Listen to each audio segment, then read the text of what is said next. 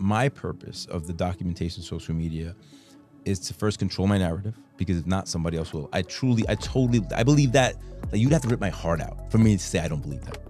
The second thing is, I'm documenting what I'm doing.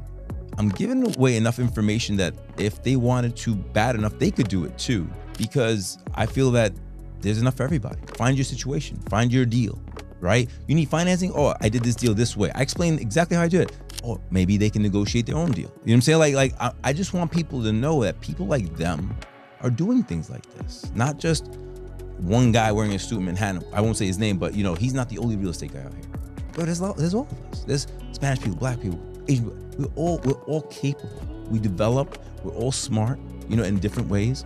And we should all have the ability to convey our message undiluted and uncorrupted by anybody else. And that, to me, is the reason for my documentation.